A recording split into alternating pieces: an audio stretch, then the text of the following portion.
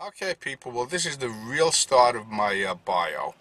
And rather than go right back to the beginning, we're going to start at a major time of my life in the early 80s when I first took the Atlantic City casinos seriously.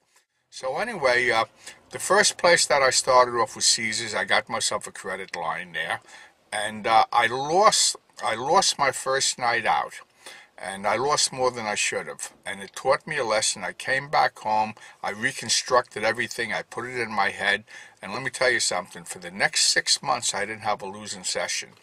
The worst I did was break even, and I was going every 2 weeks for a 3-day stay, every 2 weeks like clockwork.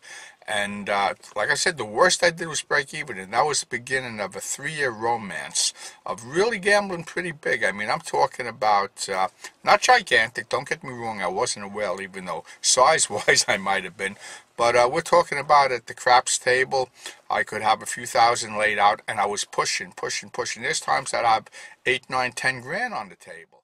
And I really did very good. I mean, I had limos taking me back and forth. I had suites, the best of shows, the best in the restaurants, treated like a king. And all of a sudden, the realization came. Let me put it this way. I made quite a bit of money. Not a fortune, not millions. I made a lot of money. I'm not going to go into the amount.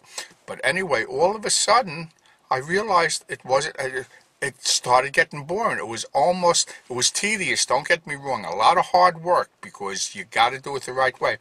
But I got bored. It actually became too easy to me. I was winning too consistently. And and in business, the biggest gamble of all is when you're in business for yourself, when you're starting a new venture. And this is something I had put on hold. And all of a sudden, I had this great desire with the money now that all of a sudden I had that I never had before, to go into different businesses of my own. I wanted to do cable shows. I wanted to do this. I wanted to become an agent in Atlantic City, booking bands at the casino, start a big, daydreams. I was always a big daydreamer. Of course, the daydream always starts from just something small and building it into a world-class operation. Well, okay. This, like I said, this is the opening. We're going to cut it now. And the law of business took me away from Atlantic City. And I had a lot of ups and downs.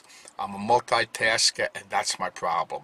I did too many things at the same time. And we're going to really go into depth on that.